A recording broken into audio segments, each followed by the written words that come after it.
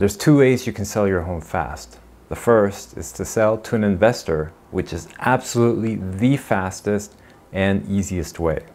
Investors have the cash to buy houses outright and don't have to go through any lender's underwriting process, which can take several weeks.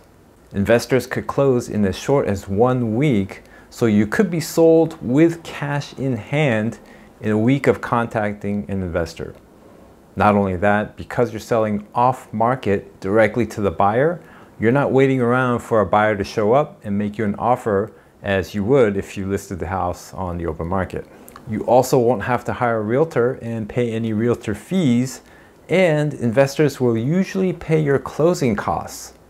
However, investors buy houses to resell for profit, so they have to buy low so they can sell high. That means they most likely are not going to pay market value for your house. In fact, you might feel it's a lowball offer. One other thing to note, their contract will have some kind of inspection contingency, which they may use to adjust their price lower if issues are found with the house. This contingency is not unusual, as most buyer agreements will have it, just that the lowball price may become even lower. The other way to sell your home fast, whether you're going to sell it yourself or hire a realtor, is to price it below market value. The internet makes it so easy to see what market value is, and nothing will attract more attention than a house that looks like a great deal, a bargain.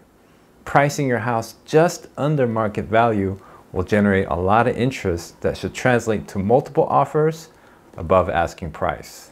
This is dale.shin, Realtor in Los Angeles. If you're looking to sell your home but not quite sure the best way to go about it, whether it's selling to an investor, selling it by yourself, or hiring a realtor, don't hesitate to contact me. I'll provide a market value estimation for your house. I'll let you know what realtor fees are, and I'll even round up some investor offers so then you can decide what's best for you. If this was helpful to you, click the thumbs up button and subscribe for more content.